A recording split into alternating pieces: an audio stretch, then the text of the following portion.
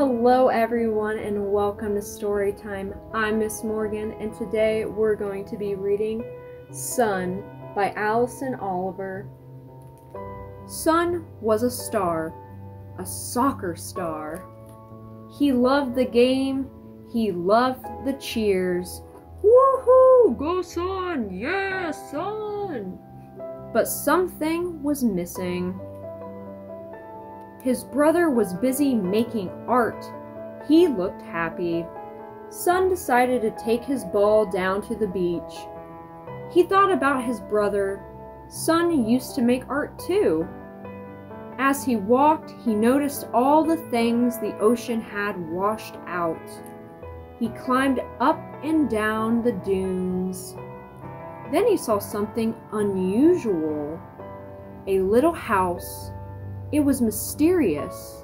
It was magical. How did it get there? All of a sudden, he was nose to nose with a fox.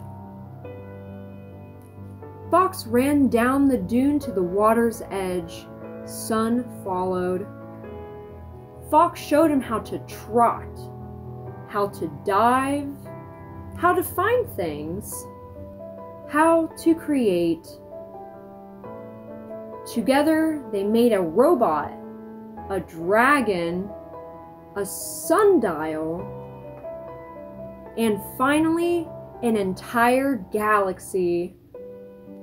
Soon, the sun began to set. Sun and Fox sat together and watched.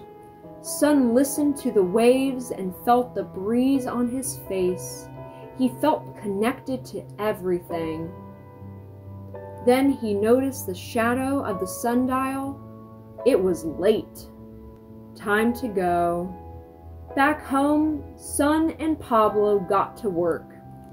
And it was magical. The end.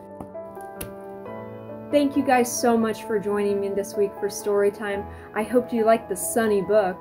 And don't forget to check out Miss Debbie and Miss Erica's Storytimes on Tuesday. And don't forget to like and subscribe. I'll see you guys again soon. Bye!